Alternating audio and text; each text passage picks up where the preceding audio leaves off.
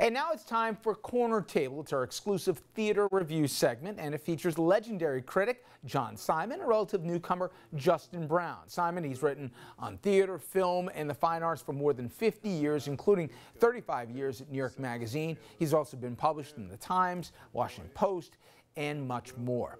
Brown, he is an actor and a director who also reviews shows. Well, tonight, they're taking a look at Escape to Margaritaville. It is a musical featuring original songs and some Jimmy Buffett classics. Hello, hello, Corner Table friends near and far. I'm Justin Brown, and I'm with my friend John. Hi. Hey, John. How are you? I'm fine. How are you? Fabulous. I want to let everybody know, today we're talking about Escape to Margaritaville. I mean, I could describe it by saying everyone else involved, but it's really the Jimmy Buffett musical. It's Greg Garcia and Mike O'Malley have written the book to it. It's got a lot of names in this header. We've got Alison Luff playing the lead. We have Lisa Howard, Eric Peterson, Paul Alexander Nolan as the lead man. The fabulous Rima Webb and Don Sparks are our leads in this show. John, initial thoughts. What are you thinking?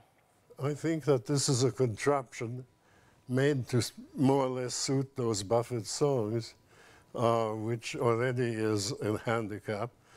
And then on top of that, the two writers, obviously, to my mind, are quite undistinguished.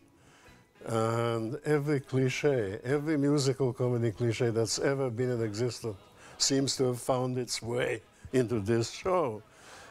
There's not an original moment in it that I can spot. And it's all sort of taken from hither and yon and there and here. And there's no real imagination, original imagination involved. And it's all terribly conventional. There's the beautiful girl with her funny sidekick. There are two scenes in beds which are shown perpendicularly. That comes out of Hairspray. Everything comes out of somewhere else, and it was better somewhere else than it is here. In other words, this is a compilation of cliches, and utterly, in my mind, stupefying. What baffles me, personally, is prior to this show taking up this space at the Marriott Marquis, which is a fabulous theater, we had On Your Feet. I wasn't a huge fan of On Your Feet. However, I would take that over this any day. I find this show to be incredibly simplistic. I find it to be a great summer show. I imagine a lot of regional and community theaters will be doing this show, which is fine, but please leave it there. I don't really understand why anybody picked up this score and the book and said, oh yeah, let's invest $16 million into this show and put it at one of the most capable, theater venues on Broadway. I don't see why this needs to be here. I also think that Alison Luff, Rima Webb, two really, really, really wonderful actresses are being provided a disservice with this work. They're really, really wonderful, especially Rima, who is an incredible singer, is barely singing anything in this show. The dialect work was subpar, the storyline, I mean, and you'll agree with me, towards the end of the second act, we continue to sit there wondering, okay, is it over now, and is it over now, and is it over now, and is it over now? They just drag on this story that just, I didn't care about anything, any of it, any person in it. And it kind of breaks my heart because I can see the potential of these actors working on that stage, trying so hard to kind of find gold through all of the garbage that they've been handed in the show.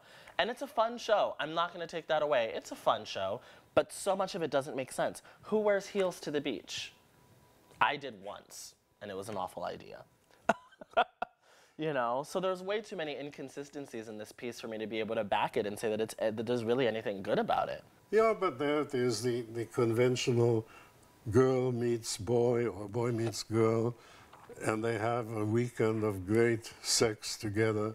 Then the girl and her comic sidekick, because they're always a beautiful leading lady and her comic sidekick.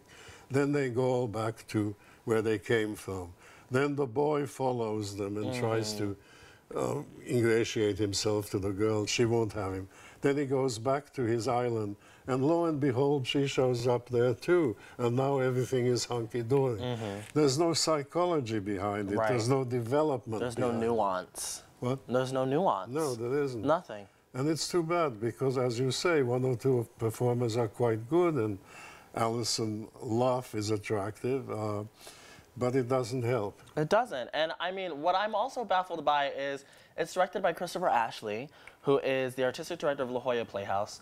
I expect better. I expect more. He also, I mean, this is also what we're talking about, some of the same creative people behind Come From Away, and we get it. A lot of people liked Come From Away. However, we sitting at this table found it very pedestrian. And yet again, here we are with Escape to Margaritaville, feeling very pedestrian.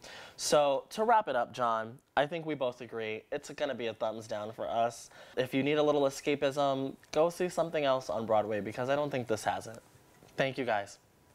Well, that's going to do it for us tonight and for this week. Thank you, as always, for joining us. We're going to see you back here Monday at 6 p.m. Till then, have a terrific weekend.